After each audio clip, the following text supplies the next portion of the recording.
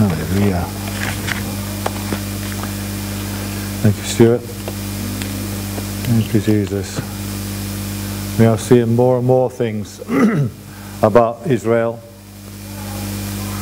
Seeing more and more things about what Israel is doing and what God is doing in Israel. And that picture that we saw just then, that picture has been modified. Been modified by me.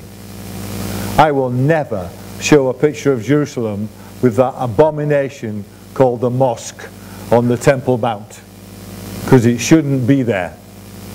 This is the Temple Mount just behind that wall at the top, and I'm never going to show a mosque there because it shouldn't be there, in Jesus' name. Amen. Hallelujah. Okay, let's make a confession of faith over our Bibles and say this with me. This is my Bible. I am what it says I am. I have what it says I have. I can do what it says I can do. I boldly confess. My mind is alert. My heart is receptive. I'm about to receive the incorruptible, ever-living Word of God into my life. I'll never be the same again. In Jesus' name, hallelujah. Part of our vision, as we looked at a couple of weeks ago, is bringing the Word of God to as many people as possible by as many means as possible. And that includes talking to people, writing letters, writing Easter cards, sending things to people. It includes the internet, it includes Facebook, it includes Twitter. Anywhere you can get that message out, get it out. Now I have modified, I use the word modified about the picture of Israel. I've modified a couple of verses from the Bible here as well. But you'll understand what I'm saying when I show you this. We're going to celebrate creation today in a wonderful way. John chapter 1 verses 40 to 42. One of the two who heard John speak and followed him was Andrew, Simon Peter's brother. And he tagged his own brother Simon and said to him, "We've liked the Messiah." And he shared Jesus with him. That's what we need to know. We need to know that you can like somebody. You can share Jesus with somebody. And when you tag somebody, people know you're together. The next time they see that on a Facebook post, they know that you're with that person. Stephen has tagged Roy. So both of our sets of friends will know we're linked somehow. He tagged his brother. I want my brother to come and meet this person who I've liked, and now I'm going to share him. And then the following day, Jesus wanted to go to Galilee, so he tagged Philip. And he said to him, "Like me." That's the gist of what is said in that scripture. And now Philip was from Bethlehem, the city of Andrew and Peter, and Philip tagged Nathanael and said to him, "We've liked him who Moses said of the law and also of the prophets wrote, Jesus of Nazareth, the son of Joseph. We've liked him, so we want you to like him as well. We've tagged him because we're with him. We're together. We're linked." Yeah? We have to show people that we're linked with one another. To show people, like Pastor Janet said, when we were at the reception of that funeral of our neighbour the other day, the lady said, "Thank you for singing. Thank you for singing out like you meant it." What we were really saying was, we like Jesus and we want to share him with you by singing. We've been in a church before, an Anglican church once, one of the, careful with your words here, Stephen, one of the most religious of the ones in this town. And we were stood there with our hands in the air, praising the Lord. And an elderly lady came to us later on and said, "I can see you know Jesus then." Just because we had our hands in the air. She knew we were live ones. We knew the Holy Ghost as well. Now, While we would like everybody who uses Facebook to go around sharing and liking Christian posts, especially those from the church, and that means you need to look at our Facebook page every now and again just to make sure. Not everybody in this room understands this modern means of communicating. Not everybody understands it. Let me tell you why. Every one of us has got a brain. How many here have ever seen your brain? So we're doing this by faith. Yeah? We're believing by faith we've got a brain. Why do we believe that? Because we were told. We've got no physical evidence that we've got a brain, really. But we were told we've got a brain up in there. For all we know, it could be some gland in the middle of your chest somewhere that does all this stuff. But it's not. It's a brain in your head. Now, the thing about this brain in your head is that your brain, because of its fact it's got a skull around it, that's just a representation, but there is a skull surrounding your brain. It's kind of hidden. We watched a few minutes of a TV program the other day, and I looked at this TV program and God said to me, I want you to preach that. And the program was about the brain. And you know,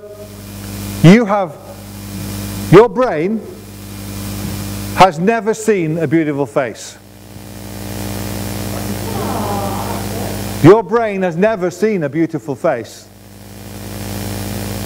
Not once. Your eyes may have done, but your brain hasn't. Your brain has never heard a really amusing sound.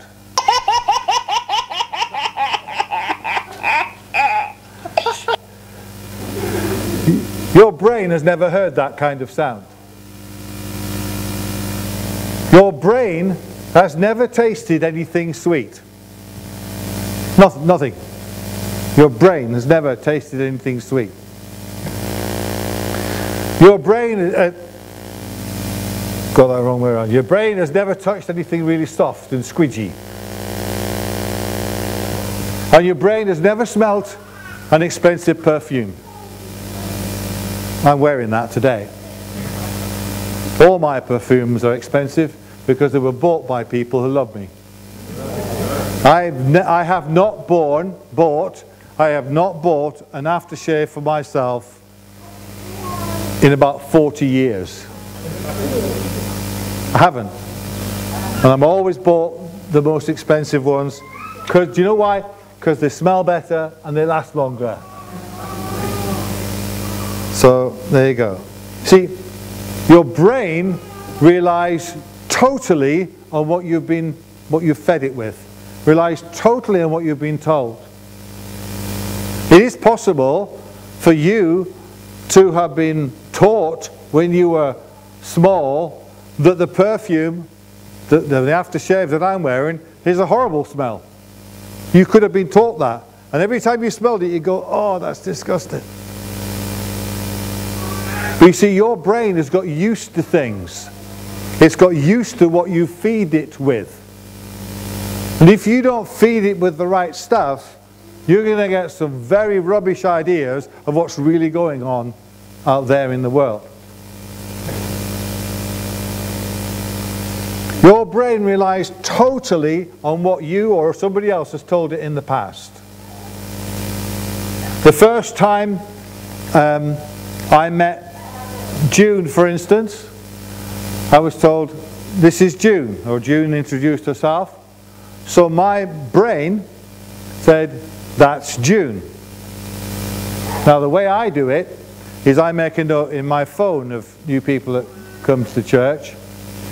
And then the next time June comes up, I go, that's that new lady again, what's her name? And I check him out, June. Do you know, it doesn't take me long. It doesn't take me long, and as soon as I see you, I know your name. And when I hear your name, I see a picture of your face. How does that work? Because our brains put the two things together. Our brain relies on the fact we're giving it correct information. I saw a picture on the TV the other day it was a picture of Einstein. You remember pictures of Einstein, you've seen fairly large eyes and a beard and a moustache, well certainly a big moustache anyway, straggly hair everywhere. And they'd made a mould of his face, yeah? Only it was inside out. When you held it here, it was bowl-shaped. And yet when you looked at it, even with the camera, when you looked at it with your eyes or even the camera, it looked like it was outwards, like a normal shape. It looked like it was a positive instead of a negative. Why? Because your brain can't handle that. It's never seen anybody with a negative bowl-shaped face, so it automatically translates it for you. Now we have to feed our minds and our brains with the right information. Otherwise we won't come up with the right information about what's going on in the world. Romans 10:17 says, so then faith comes by hearing, and hearing by the Word of God. And whenever I'm teaching the Word of God to people, I always say, and I know people don't agree with this, but I don't care. Faith comes by hearing and hearing. That's the way I read that. Not just once. Faith comes by hearing and hearing. It comes by hearing and hearing. Say that. Hearing and hearing. You don't just get it the once. It has happened. I've had scripture read to me. The first time I ever thought, wow, I'm having that. That's mine. But usually, when I hear a scripture, I have to hear it again and again and again until it really takes place. Not just in my heart, not just in my spirit, in my brain. My brain has to know these scriptures as well, because that's where the battlefield is. When something's coming against me, when sickness and disease is coming against my body, and my brain is tempted to think you're sick, my body has been fed, my brain has been fed with enough information by the Bible to say, oh no, that's not true. By His stripes you were healed. And when the big bill comes through the door, and I'm tempted to think, that's it, you haven't got any money to pay that bill, my brain has been fed with enough information in the past to think to actually speak it out and say, my God shall supply all my need according to His riches in glory. And like Pastor Janet said earlier on, Jesse's statement, and I love it, he said, I didn't ask you to pay for it, I asked you to believe for it. Amen. God has not asked us to pay for this building. He's asked to believe for it. That's all. Now that's in my brain now. So when somebody says to me, you're going to have to pay for that, I go, no, it's not me. He said He would do it. We have to feed ourselves with the right information. Faith comes by hearing, and hearing by the Word of God. If you want your life to be operating God's way, feed yourself with the Word of God. Feed yourself with the Word of God. So you can only truly believe the parts of the Bible that you feed your brain on, that you feed on. Your faith level is based on your hunger for the Word of God level. If you have no hunger for the Word of God and never read it from one month's end to the next, your level of faith will be really low. You won't be able to believe God for anything. Nothing. But I don't want to be like that. I want to believe God for anything God wants me to believe for. I want to reach out and grab anything that's impossible. We have been told so many times that the things we're reaching for are impossible. Brilliant. Bring it on, God. That means you've got to do it now. Amen. See, straight away my brain doesn't even have to think about it. I've fed my brain with so much Word of God that when somebody says it's impossible, all I think is, well, God's going to have to do it then. Straight away I think that. Yes, the Holy Spirit in me gets involved too and brings scriptures to my remembrance, all that kind of stuff.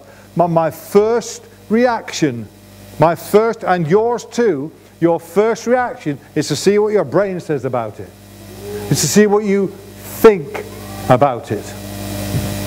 And I want us to have that kind of thought. I want us to have the kind of thought that's based on it.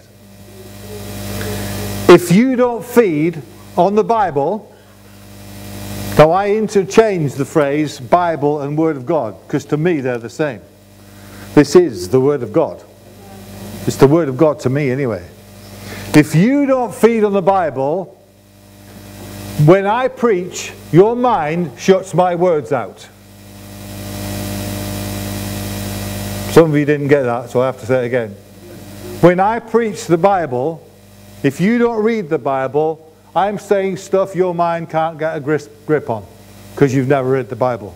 You don't bother reading the Bible, so when I'm preaching, it goes right over the top of your head. You need to stop that right now and start reading the Bible more. Even you who read the Bible, read more of it. Read it more. Get it into you more than you do now. I love it, and I'm not bragging on me, I'm bragging on God really, but I love it when I hear somebody start to preach a scripture and they start speaking it, tongue-tied there, start speaking the scripture out, and very often I can finish the scripture because I know what's coming next. Why? Because I've read the Bible a lot. When we moved to Germany, a long time ago, 30-something years ago, when we moved to Germany, somebody gave us a new Bible, gave me a new Bible, brand new Bible. So we decided that every evening, just before we went to sleep, I would read that Bible for about 5 minutes. Maybe 5 to 10 minutes, I would read the Bible out loud with Janet next to me in bed. We read the whole Bible in a year. Now I've got quite a good memory. I've got quite a good memory. There's no way you could then tell me a story from the Bible I'd never read. Because I'd read it all. And not only that, you could tell me a story from the Bible and I'll go, I remember that. I might not know all about it. I might not remember all the names of the people involved, but I remember the story. Yeah? And do you remember when Abraham was in the lion's den? Who nodded then? It wasn't Abraham in the lion's den. Got some of you caught out there. It was Daniel. See, when somebody talks about Daniel, I think, lions. I remember something about lions. I might not remember the fire. I might not have remembered him looking out the window and praying and people seeing him and all the rest of it. But I remembered that. You've got to read your Bible. Read it all the way through. If you read the Bible all the way through, from beginning to end, and it doesn't take long. If you it took me a year to read the whole thing out loud, 10 minutes a night. Easy. Doesn't take very long. Then, there's nothing can happen in your life that you haven't read the answer to. Because the answer is in the Bible to all the problems we might have. You see, it's not just the Bible. It's not just feeding yourself on the right stuff. You've got to be around the right people. You've got to be around people who are positive. The Bible says in 1 John 4, beloved, do not believe every spirit. That means the spirit behind things. But test the spirits whether they are of God, because many false prophets have gone out into the world. Don't believe every person. Don't believe every situation. Don't believe every doctrine you hear. Check it out in the Bible.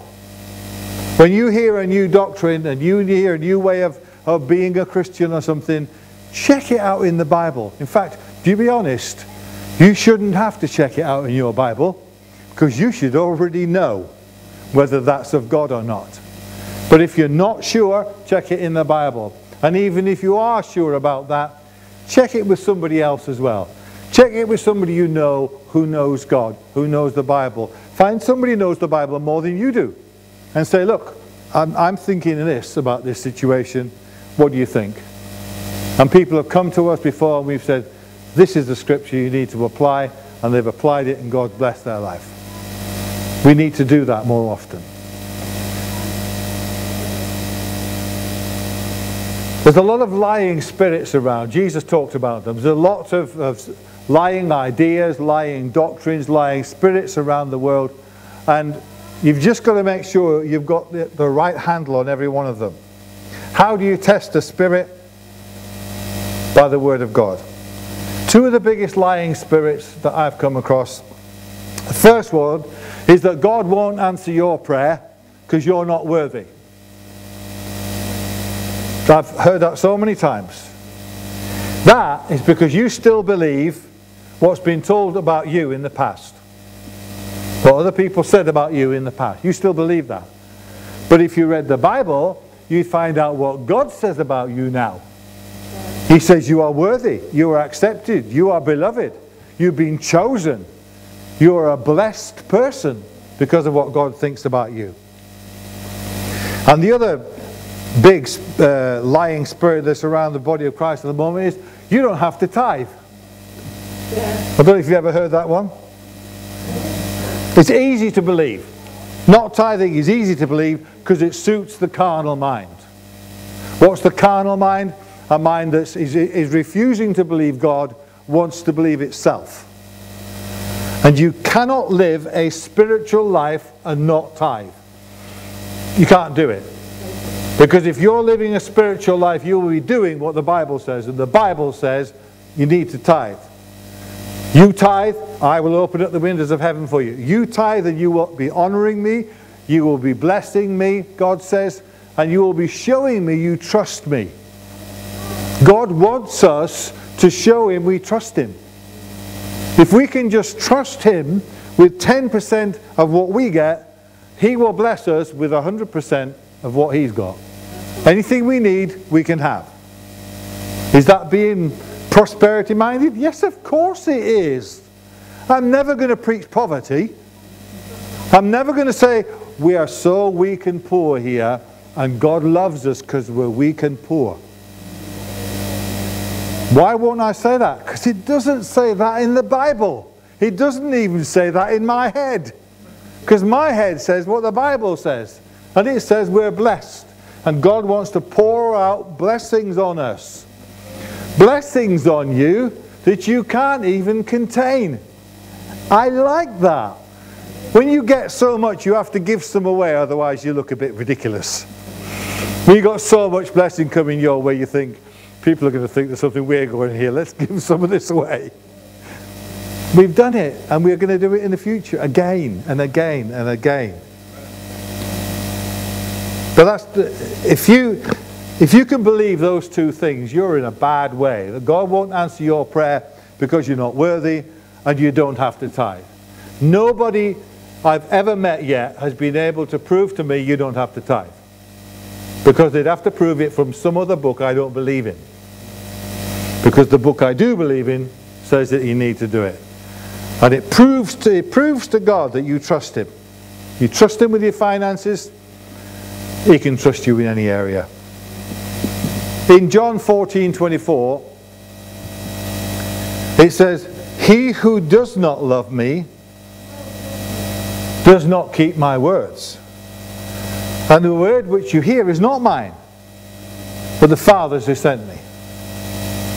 The words Jesus spoke were not His own words. Jesus didn't want us to know what He thought about things. Do you realize that? Nowhere in the Bible is Jesus saying, "This is what I think." He tells us what the Father said because He wants to speak the Word of God. He wants to speak the Word of God at all times to us. We need to rely on God's Word, the Father's Word, just as much as Jesus did. See, when Jesus had a situation, He didn't speak His own words. He looked into Himself, He looked into what He'd been taught, He looked into the Word of God inside Him. He looked to Father and said, "What would you say now? What would you say?" We had a thing some time ago, I think some people still do it, "What would Jesus do?" So many in there because God wants you to know that's an actual fact you can rely on. Amen? See, the Father sent Jesus, who is the Word, in human form. Now, as a Christian, what is a Christian? The definition of a Christian is little Christ. A person who is acting like Him. You should be the same. You should be relying on Father's Word. You should be relying on the Word of God, and you too will be full of grace and truth. But how can people preach, it says in Romans 10, unless they're sent? As it is written, how beautiful are the feet of those who preach the gospel of peace, who bring glad tidings of good things. How beautiful are the feet of those who preach the gospel. Do you want to be known by God as somebody who has beautiful feet? Then go tell people about Jesus. Tell people about the gospel. Start spreading the word of God. But to spread the word of God, first you need to know it. Read it. And read it, and read it, and read it, and study it, and find out more about it. And then you can talk to people about it. Then when you see something on the internet that you think, my gosh, that's good, you can share it with somebody. You can tell somebody about it. When you see a post that we have put up or somebody else has put up on Facebook, don't go, oh, that's nice, I like that. You can like it and not do anything about it. You see, you know when you click on that little button marked like, that's not saying you like it. You can look at it and think, oh, I like that. When you click on that button, you say, I like that so much, I want my friends to see it. That's what that's actually saying.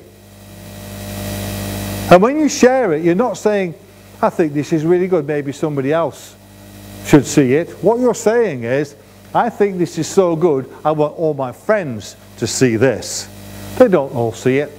I know the way Facebook works. Not everybody sees every post. But at least you can try. And then when you hear something that's good, something that's been preached that you like, and you think that is good, or even something that's challenging that you don't like, but you think, well, it's God anyway, so I better change my mind. Tell people about it. Tell somebody about it. I've heard people talking about things they've heard in other towns, other churches, and even in this church, where they've been telling somebody else. I heard a person say, well, I told so-and-so the other day that 2 weeks ago you preached such and such, and they should have been there and heard it, so I shared it with them.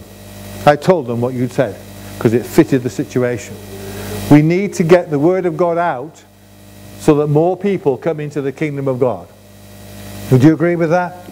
We want more people coming through the doors to hear the word of God, not just to build the church up, to build his church up, to build that the more people there are in this world that believe the word of God, the less people there are who still believe the lies of the devil. Amen? So I want you to encourage yourself, please. Get into the word of God and read it. Fill your mind with these good thoughts and good things from the word of God, so you too can be blessed, to be a blessing, and you can have beautiful feet. Amen. Thank you, Jesus. Love it.